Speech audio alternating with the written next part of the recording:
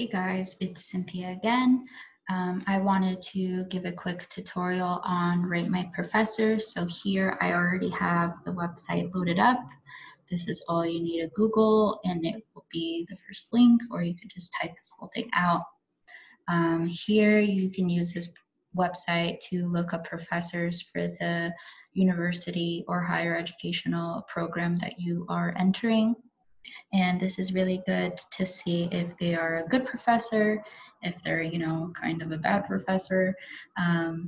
You can also see other feedback that people write on the professor. You can see the difficulty or how others rate the difficulty of the class.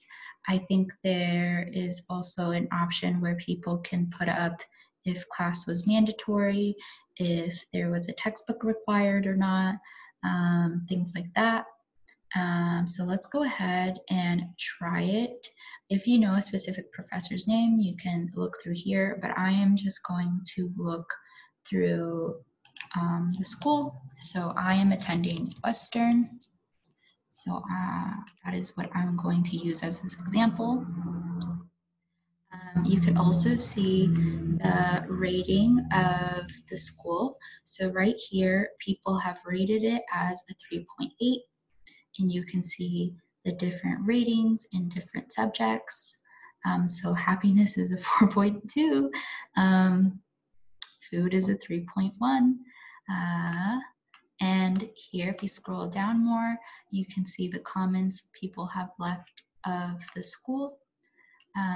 So people will write some things, rate it.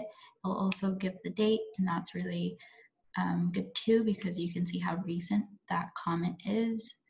And yeah, if you're interested in any college right now, so you could be a high schooler in your junior year or your senior year, still applying to several different colleges, you're still unsure where you want to go to. If you want to use this website to look at the ratings and what people have said of different campuses, totally do it.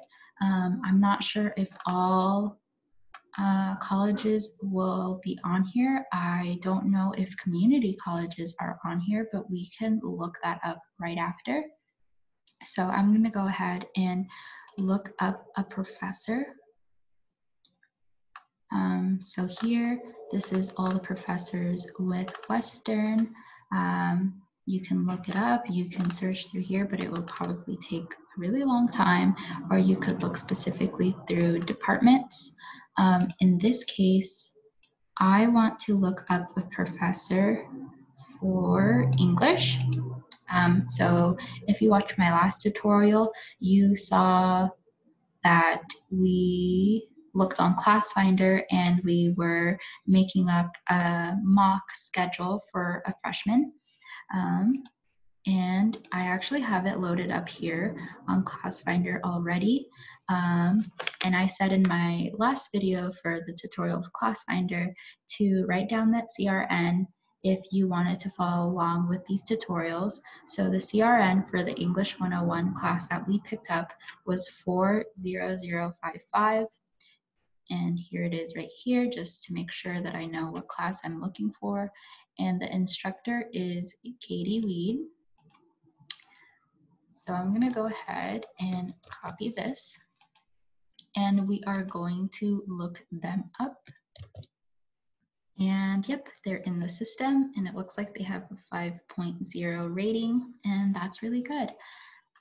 And here, I guess this is the most helpful one. Right here is what others have rated as the difficulty level on how this professor teaches. And these are tags to the professor. So these are common tags that other students have put. So they have said this professor is caring, they're very accessible outside of class, they give good feedback. Okay. And here, if you scroll more down, you will see the ratings that students have wrote. So you want to make sure that you read this up here, not the awesome, but this, because professors will teach different classes. They will often teach higher classes in the field that you're looking for or the department that you're looking for. In this case, we wanted to look up English 101, but this comment is specifically for English 202. So let's look for an English 101 comment. Oh, and here's one. So they also rated the class of 5.0 and the difficulty was really low, so they rated it a 2.0. This class, they took this class for credit, and that's probably really obvious because I'm pretty sure it is a requirement that you have to take this class before you graduate, and most freshman students and incoming students take this class their very first quarter or their very first year. It says here that attendance was mandatory. They got an A+, and there was no textbook required for them. So that could be really good. I know that that's one thing that I really utilize this website for, is looking up the class and the professor and seeing a bunch of comments on the same class that I am wanting to enroll with and seeing if a textbook is required. The textbook could be required for the class, but someone could specify in their comment or have that as a tag that the textbook was required, however, they didn't use it.